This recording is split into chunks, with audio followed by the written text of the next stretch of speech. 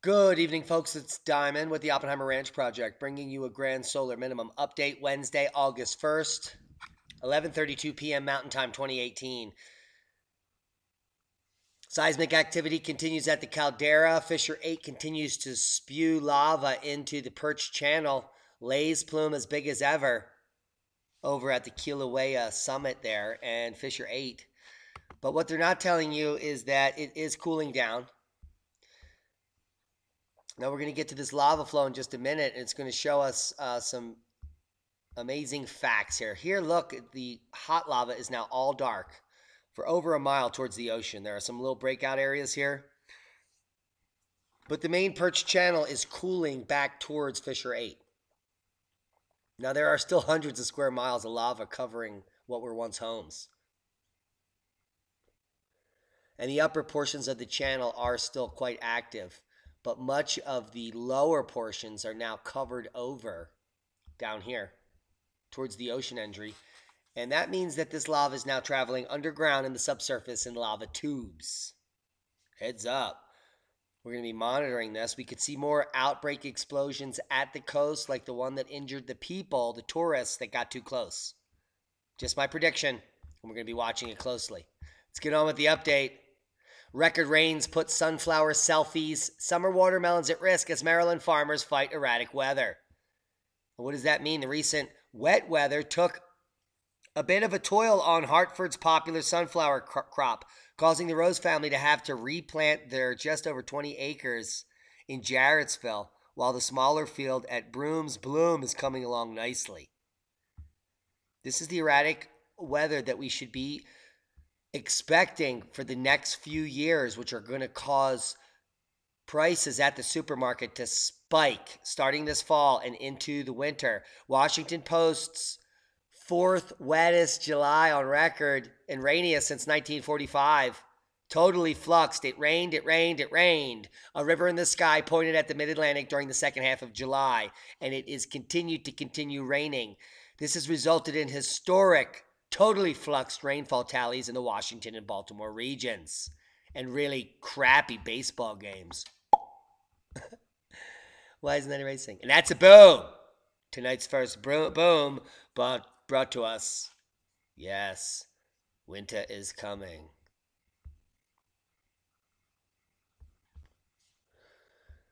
Unprecedented rains caused major flooding in North Georgia. Yes, the U.S., not the country. This is Atlanta and Gainesville. We're talking just north of that region. Totally fluxed. Severe storms dumped more than 5 inches of rain across Cedartown Tuesday afternoon in a matter of 3 hours, causing flash flooding. We've never seen it like this, resident Chris Lee said. Yeah, because their backyard had 4 feet of water in it. The couple who have lived in their house along the North Cape Spring Creek Street for 5 years said they've only been there for 5 years and clearly hadn't been there when other flooding events like this happened. God, some people.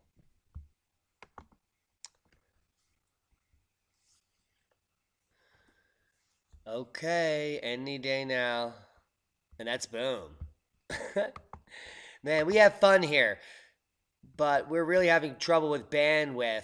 And as the powers that be reduce it because they don't want you to hear what I have to say, you have to bear with us. Most importantly, learn to defend yourself on your own. We're going to get to that. And soon we'll get to something else.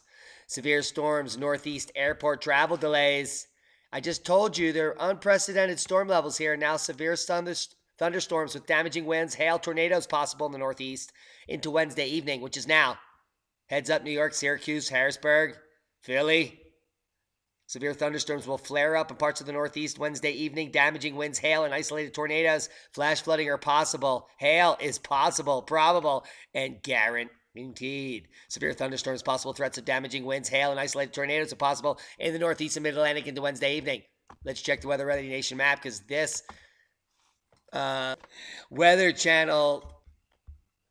Oh, please, come through. We're totally locked. Nothing's happening. Thank you, Weather Channel, for screwing the pooch. Now, I swear, they're sending Trojan horses my way. We're heading to the Weather Ready Nation map, National Weather Service because we are Weather Ready Nation ambassadors of the Oppenheimer Ranch Project. Heavy rainfall and flooding concerns continue across the east. Fire weather concerns across the west. Flash flooding remains possible for parts of the Gulf Coast and the Northeast over the next few days, as plentiful amounts of Gulf moisture streams northward across the region and out of the west. The opposite is the case, where very dry and hot conditions will continue to fuel wildfire threats this weekend up in the west and the northwest. But heads up for flash flooding along the Appalachians at any time, as well as historic catastrophic hail, and get your helmets on. And that's a boom. That's a helmet boom. Helmet cam boom. Send me your pictures. Learn to defend yourself, because they're coming.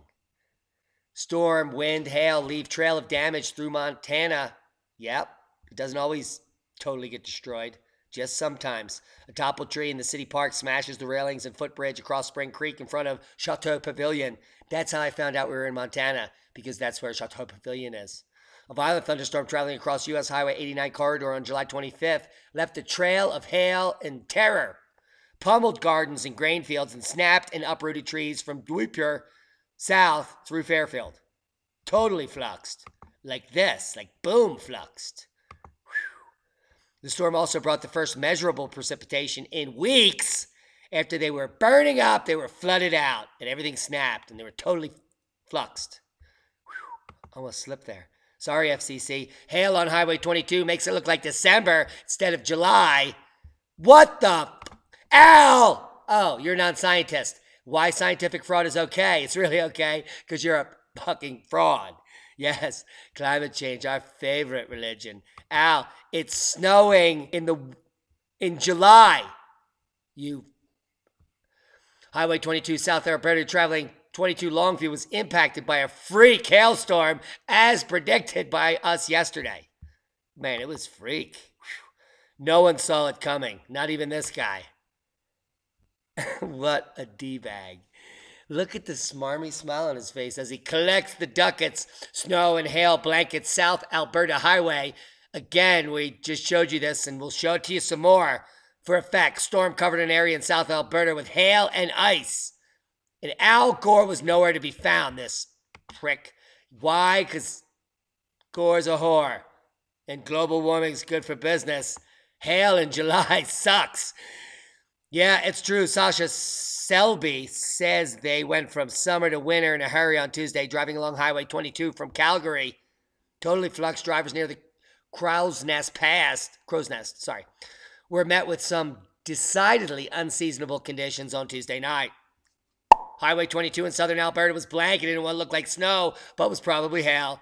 But we'll call it snow. It doesn't matter. He's still a whore. And that's still crazy in the middle of July in the Northern Hemisphere, where this area would be expected to build ice because we're glaciating. Let's move south where it's really winter in the Southern Hemisphere. And it doesn't look any better down there, but neither does our bandwidth or anything that could possibly ever load. Survivor says Mexico plane hit bursts of hail before the crash by Christopher Sherman from Associated Press. Coming out this morning, you could see people. There's the wreckage. In this photo released by Red Cross Durango Communications Office, Red Cross workers and rescue workers carry an injured person on a stretcher. Durango, Mexico. A passenger aboard a flight that crashed on takeoff said a strong burst of wind and hail hit the Aeromexico jetliner, knocking it back to the ground, where only moments to evacuate before it burned. Holy hail. And we're having bandwidth issues, and it's now working. Drought brings big worries for farmers across North Europe. I've never seen this type of hot and dry weather. I've been farming for over 30 years, one farmer in Finland said. I'll let you read this. We're trying to get through here, guys. UK farmer to hold drought summit with government over food supply fears. Coming out again today. Farmers are to hold a drought summit with government officials on Wednesday as Britain's food supply comes under threat due to the driest start of the summer since records began, just as we predicted. Heavy rains and extreme hail caused flash flooding in Central Europe, as well as crop loss and destruction of property. Totally fluxed. Seismic update, no quakes of note Here we have a large tremor here in the Karakoram, China. 5.3, Papua New Guinea. Probably associated with volcanic activity in Papa John, Mexico. And that's not Papa John's. They're not doing good. But no other quakes of note, thankfully. Volcanoes are waking up, and we're about to talk about Cayambe. Worldwide volcano news update. We have Ducono, Reventador, Sabancaya, volcanic ash. Ducono, continuous volcanic ash. Popo, Reventador, Torrealba, Sakurajima. Now, Reventador's closest neighbor to the west,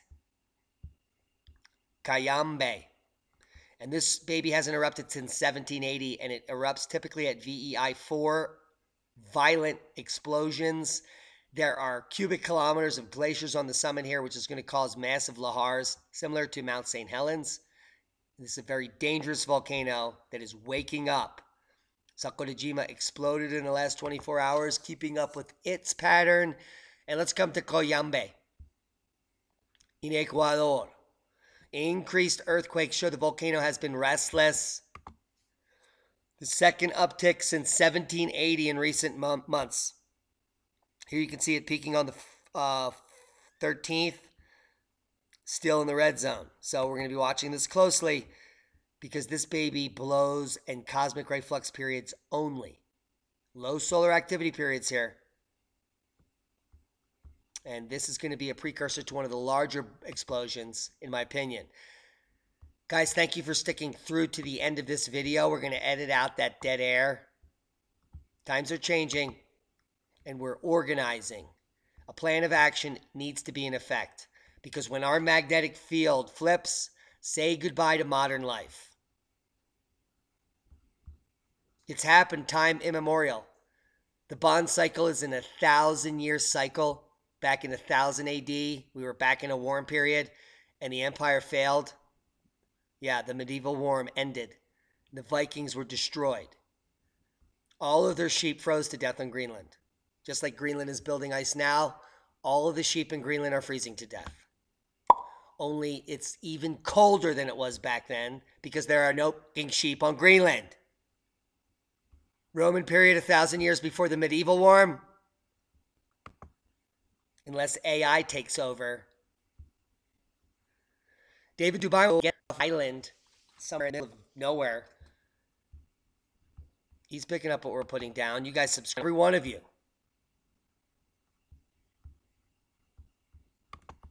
Learn to defend yourself. Boom.